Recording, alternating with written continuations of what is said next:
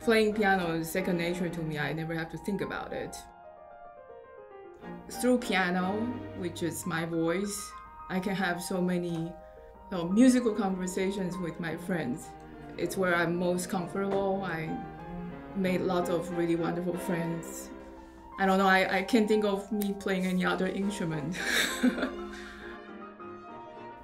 I myself have been to 4 different conservatories in the United States, and I really think NEC is one of the most amazing music institutions around the world because of its faculty and because of the culture inside the school that encourage chamber music.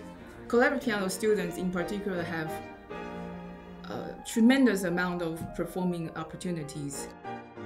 I'm so passionate about building collaborative piano programs and just encourage students to really seek out opportunities to play chamber music. When I think back on my own college years and then teaching as collaborative pianist, going to somebody else's lesson to learn from another teacher, whoever that is, it's an incredible experience. And if I count all the lessons that I got to go to because of what I do, because I'm playing with violinists, cellists, flutists, clarinetists, my musicianship has deepened so much more because of all the people that I've met at all the studios I've played in.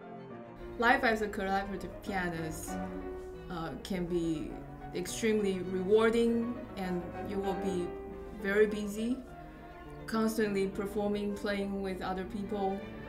And so I would like to help the students that I work with establish really healthy habits, playing at the instrument, playing without pain, playing without excessive physical tension, so that when they leave the school, hopefully they're on the right track to embark on a long professional life as a performing pianist.